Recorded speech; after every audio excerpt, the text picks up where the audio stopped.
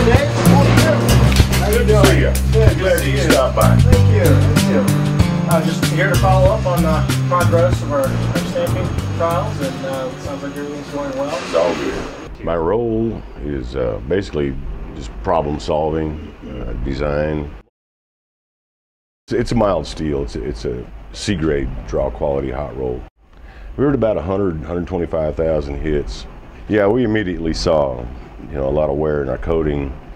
Obviously, we're picking up galling in our parts.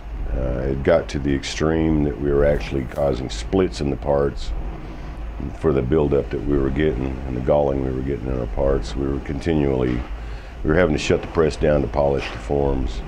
And then our coating failed.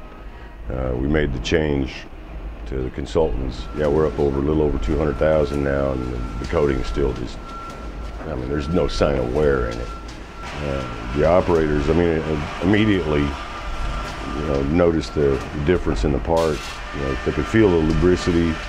You got to have surface tension. A lot of times we've applied different petroleum-based products in the past, and yes, they have lubricity, but they don't have the surface tension. And the lubricant doesn't stay with the form as it's forming a part. More often than not, it runs away from the heat, or it's squeegeed ahead of the form, on the part.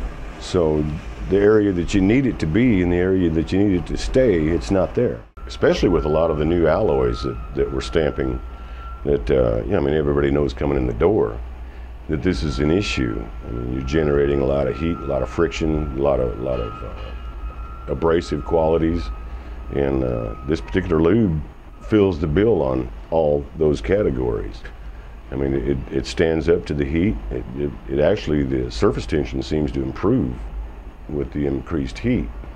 And I would recommend trying this particular lubricant because it's solved so many problems in the past. I'm seeing it solving a problem right now as we speak.